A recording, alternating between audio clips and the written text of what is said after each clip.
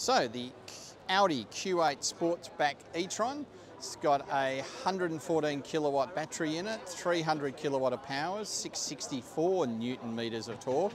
It's a two-stage transmission, as you tend to see in the Audis and the Porsches.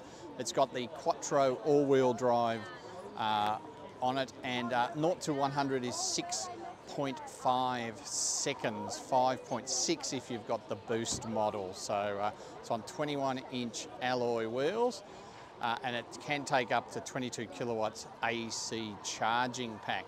So let's go and have a look at the Q8 Sportsback.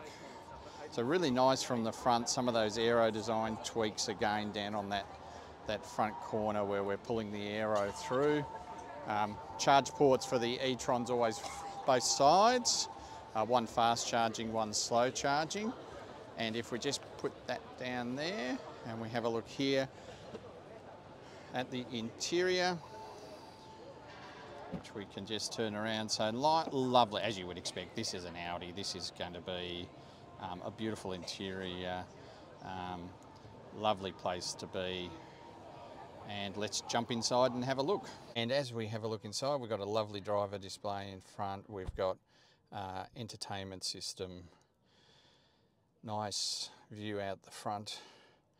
Double screen on that entertainment system with some physical buttons, and then the controller for selecting your drive.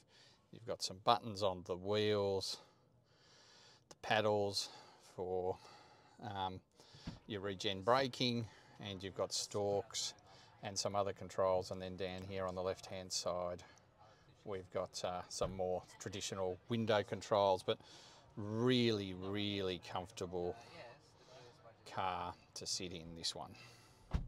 We have a look in the back, continuing that lovely level of comfort in the back seat.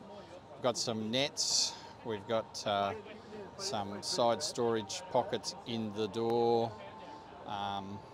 and in the middle there we've got another control panel for the rear seat passengers with vents. So let's just jump on in and have a look.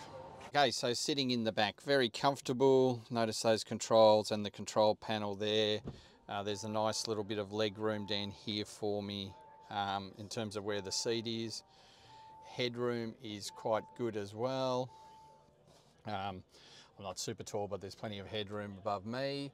It's quite comfortable and spacious here in the back.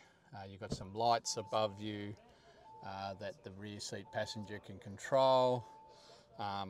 So very nice indeed. So let's have a look at that back quarter panel, strolling around to the back of the Q8. And then we might just zoom out a little bit there to give you a full look at that. So sloping, just a little bit of a spoiler here on the back for the car. And if we have a look at that profile down the side, very nice unit this.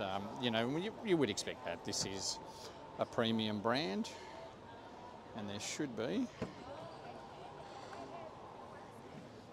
plenty of boot space inside there. A little bit of under storage, some side net pockets as well. So everything you would need there, and you can close that boot automatically with the button.